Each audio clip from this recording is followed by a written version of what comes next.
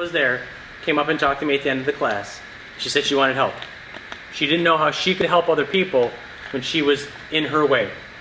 She taught boot camp classes. She taught 4 classes a day where she had to do the workout.